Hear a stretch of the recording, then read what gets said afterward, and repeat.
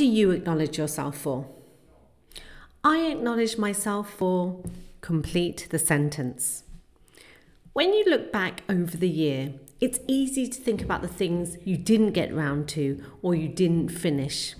It can be tempting to start like this and end the sentence with, but I didn't manage to do X, Y, or Z. Let's not do that. Let's look at what you can acknowledge yourself for and only that. I know people that are launching new businesses and managing to keep things at home running. Those that have published their first book and look after an aging parent at the same time. Others who have gotten healthy this year with better food and exercise. There's a lot to acknowledge. I acknowledge myself for being consistent with blogging, running workshops, partnering up with colleagues, helping people achieve their goals, and supporting the family in different ways.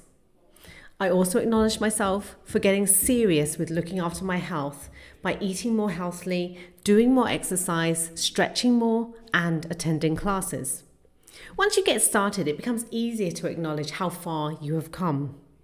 It's a lot more empowering and motivating. Look back over your year and what you can acknowledge yourself for. I bet you have lots of things on your list that you can be very proud of. I would love to hear from you and celebrate with you too. So what do you acknowledge yourself for?